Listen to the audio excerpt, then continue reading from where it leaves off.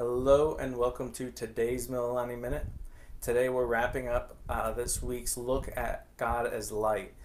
There are so many more passages that we could look at about this idea, but we looked at Christ coming into the world as the light of the world and us taking that light and what it means to our brothers and sisters and having light versus darkness. But today we're looking at the consummation of that light. We are looking at the fulfillment of this light.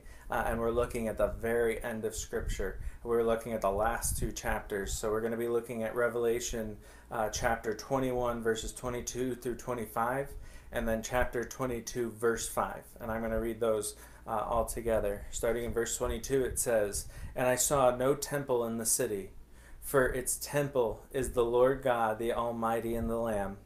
And the city has no need of sun or moon or shine on it, for the glory of God gives it light, and its lamp is the Lamb.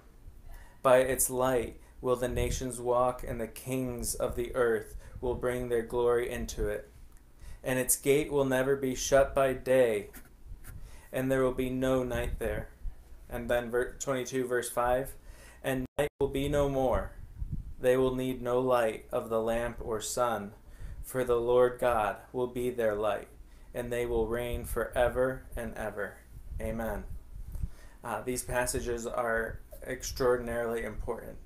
One thing that it helps us see is that the lights, the natural lights that we have, are temporary. They're fallen as well. They're just that, they're temporary. During the day they're there, and at night it's much dimmer. And it's part of God's created order, but it was tainted in the fall just the same.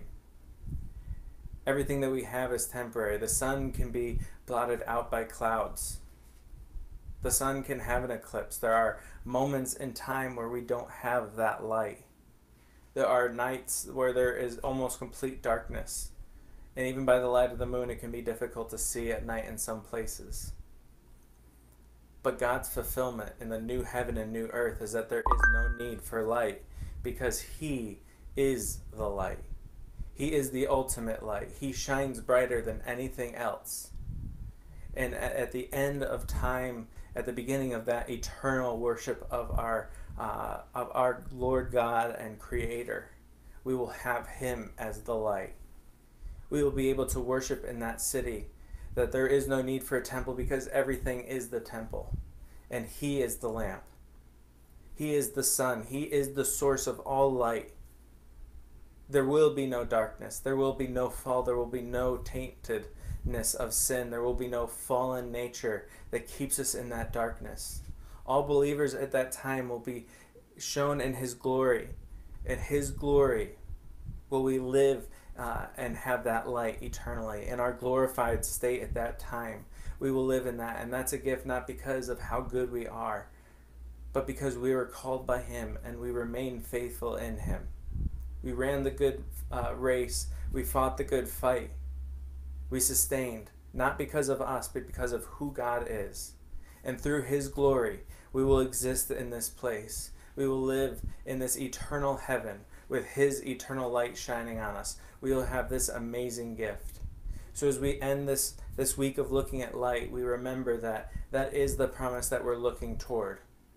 That after Christ's return, in whatever way that's going to look at, that the end is us worshiping Him forever in that city, with Him as the eternal source of light forever and ever. Amen. Let us go to the Lord in prayer. Dear Lord, we thank You for today. We thank You that You have called us into this place. We thank You that You have given us this ability to do these studies. And I just ask today that Your light shines, that we see who You are, that we see Your ultimate light. And I just pray today that You help us to live a life that is looking forward to that light, that as we look toward who You are and the fulfillment of this light that we will have in Your eternal heaven and Your new city, free of brokenness, free of sin, free from darkness, but it will be basked in Your eternal light. We pray all these things in Your heavenly name. Amen. Thank You.